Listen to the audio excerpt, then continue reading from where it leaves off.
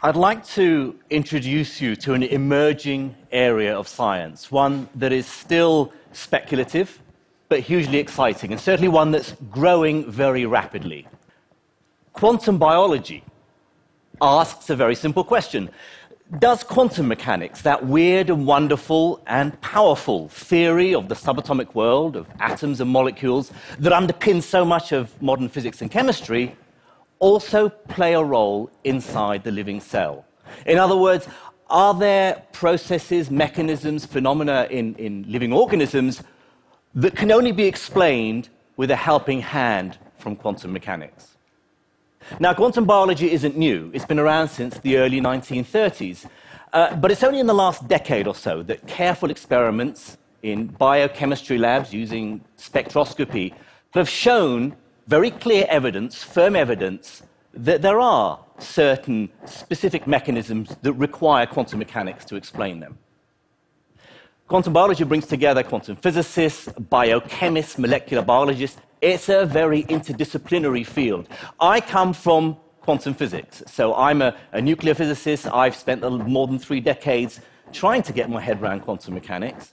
One of the founders of quantum mechanics, Niels Bohr, said, if you're not astonished by it, then you haven't understood it. So I sort of feel happy that I'm still astonished by it. That's a good thing. But it means I study the very smallest structures in the universe, the building blocks of reality. If we think about the scale, size, start with something, an everyday object like the tennis ball, and just go down orders of magnitude in size, from the eye of a needle down to a cell, down to a bacterium, down to an enzyme, you eventually reach the nano world. Now, nanotechnology may be a term you've heard of. A nanometer is a billionth of a meter. My area is the atomic nucleus, which is the tiny dot inside an atom. It's even smaller in scale. But this is the domain of quantum mechanics, and physicists and chemists have had a long time to try and get used to it. Biologists, on the other hand, have got off lightly, in my view. They are very happy with their balls and sticks models of molecules. The balls are the atoms, the sticks are the bonds between the atoms, and when they can't build them physically in the lab, nowadays they have very powerful computers that will simulate a huge molecule. So this is a protein made up of 100,000 atoms. It doesn't really require much in the way of quantum mechanics to explain it. Quantum mechanics was developed in the 1920s. It is a set of beautiful and powerful mathematical rules and ideas that explain the world of the very small. And it's a world that's very different from our everyday world made up of trillions of atoms. It's a world built on probability and chance. It's a fuzzy world. It's a world of phantoms where particles can also behave like spread out waves.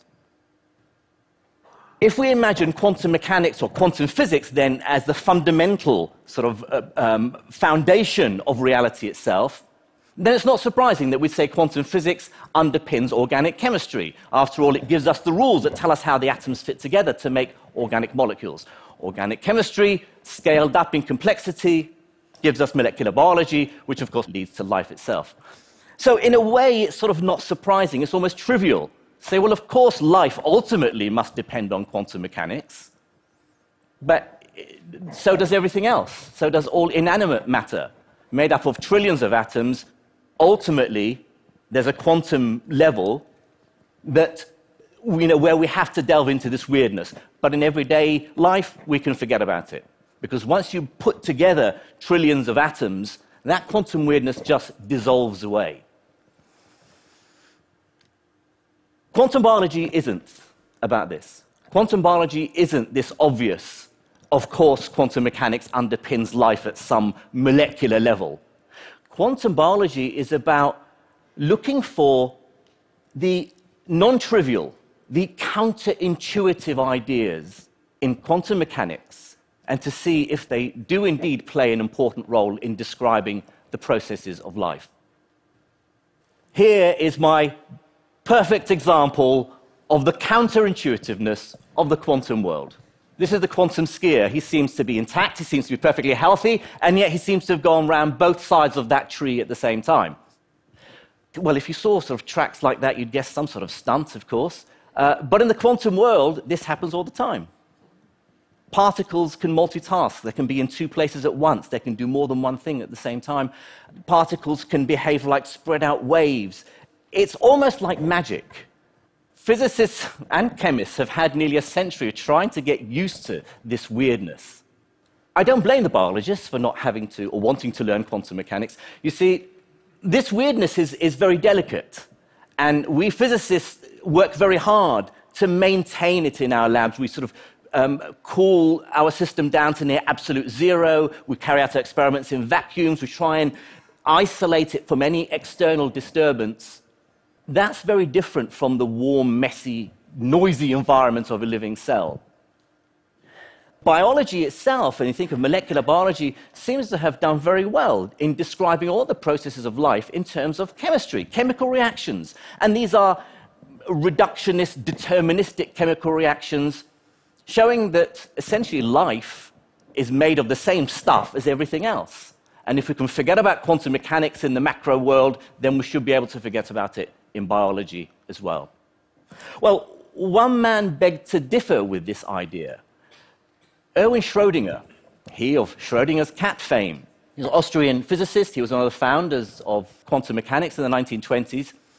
In 1944, he wrote a book called What is Life? It was tremendously influential. It influenced Francis Crick and James Watson, the discoverers of the double helix structure of DNA.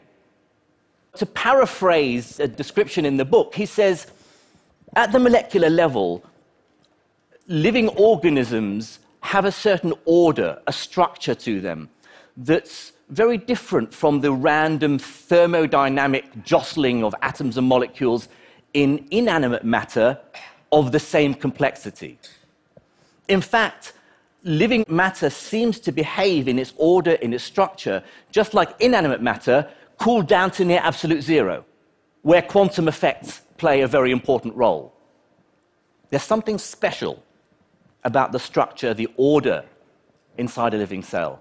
So Schrödinger speculated that maybe quantum mechanics plays a role in life. It's a very speculative, sort of far-reaching idea, and it didn't really go very far.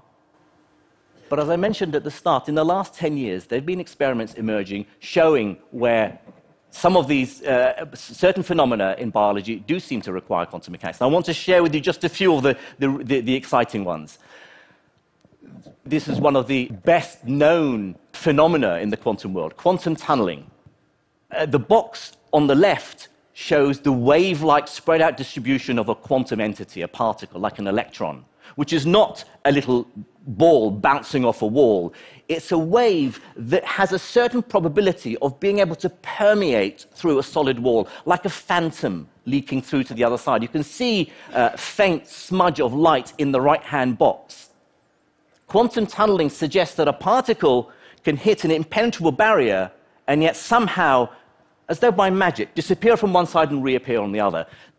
The nicest way of explaining it is if you want to throw a ball over a wall, you have to give it enough energy to get over the top of the wall. In the quantum world, you don't have to throw it over the wall. You can throw it at the wall, and there's a certain non-zero probability that it'll disappear on your side and reappear on the other. This isn't speculation, by the way. This is, we're happy. Well, sorry, happy is not the right word. We are familiar with this. We know...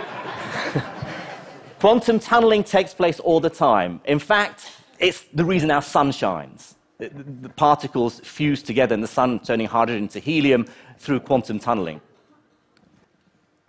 Back in the 70s and 80s, it was discovered that quantum tunneling also takes place inside living cells.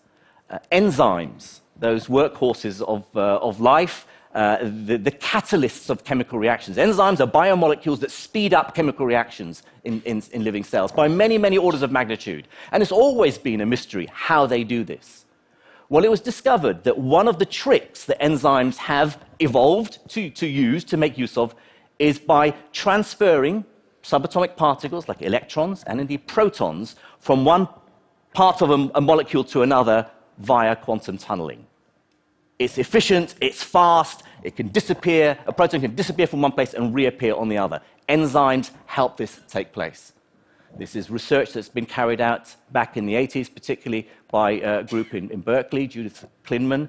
Other groups in the UK have now also confirmed that enzymes really do this.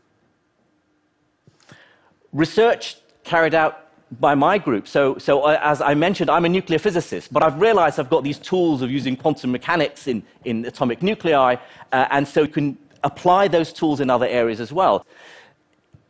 And one question we asked is whether quantum tunneling plays a role in mutations in DNA. Again, this is not a new idea. It goes all the way back to the early 60s. So the two strands of DNA, the double helix structure, are held together by rungs. It's like a twisted ladder. And those rungs of the ladder are hydrogen bonds, protons that act as the glue between the two strands. So if you zoom in, what they're doing is holding these large molecules, nucleotides, together. Zoom in a bit more. So this is a computer simulation.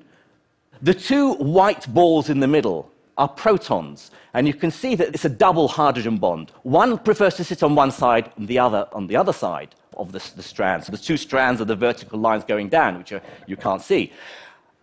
It can happen that these two protons can hop over, watch the two white balls, they can jump over to the other side. If the two strands then separate, two strands of DNA separate, leading to the process of replication, and the two protons are in the wrong positions, this can lead to a mutation. This has been known for half a century. The question is, how likely can they do that? And if they do, how do they do it? Do they jump across, like the ball going over the wall, or can they quantum tunnel across, even if they don't have enough energy? Early indications suggest that quantum tunneling can play a role here. We still don't know yet how important it is. This is still an open question. It's speculative, but it's one of those questions that is so important that if quantum mechanics plays a role in mutations, surely this must have big implications to understand certain types of mutations, possibly even those that lead to turning a cell cancerous. Another example of quantum mechanics in biology is quantum coherence. In one of the most important processes in biology, photosynthesis. Plants and bacteria taking sunlight and using that energy to create biomass. Quantum coherence is the idea of quantum entities multitasking. It's the quantum skier. It's an object that behaves like a wave so that it doesn't just move in one direction or the other, but can follow multiple pathways at the same time. Some years ago, the world of science was shocked when a paper was published showing experimental evidence that quantum coherence takes place inside bacteria carrying out photosynthesis. The idea is that the photon, the particle of light, the sunlight, the quantum of light, captured by a chlorophyll molecule, is then delivered to what's called the reaction center, where it can be turned into chemical energy. And in getting there, it doesn't just follow one route, it follows multiple pathways at once to optimize the most efficient way of reaching the reaction center without dissipating as waste heat. Quantum coherence taking place inside a living cell. A remarkable idea, and yet evidence is growing almost weekly with new papers coming out confirming that this does indeed take place. My third and final example is the most beautiful, wonderful idea. It's also still very speculative, but I have to share it with you. The European robin migrates from Scandinavia down to the Mediterranean every autumn. And like a lot of other marine animals and even insects, they navigate by sensing the Earth's magnetic field. Now, the Earth's magnetic field is very, very weak. It's 100 times weaker than a fridge magnet, and yet it affects the chemistry somehow within a living organism. That's not in doubt. A German couple of ornithologists, Wolfgang and Roswitha Wilczko, in the 1970s confirmed that indeed the robin does find its way by somehow sensing the Earth's magnetic field to give it directional information, a built-in compass. The puzzle, the mystery was, how does it do it? Well, the only theory in town, we don't know if it's the correct theory, but the only theory in town is that it does it via something called quantum entanglement. Inside the robin's retina, I kid you not, inside the robin's retina is a protein called cryptochrome, which is light sensitive. Within cryptochrome, a pair of electrons are quantum entangled. Now, quantum entanglement is when two particles are far apart and yet somehow remain in contact with each other. Even Einstein hated this idea. He called it spooky action at a distance. So if Einstein doesn't like it, then we can all be uncomfortable with it. Two quantum entangled electrons within a single molecule dance a delicate dance that is very sensitive to the direction the bird flies in the Earth's magnetic field. We don't know if it's the correct explanation, but wow, wouldn't it be exciting if quantum mechanics helps birds navigate? Quantum biology is still in its infancy. It's still speculative, but I believe it's built on solid science. I also think that in the coming decade or so, we're going to start to see that actually it pervades life, that life has evolved tricks that utilize the quantum world. Watch this space. Thank you.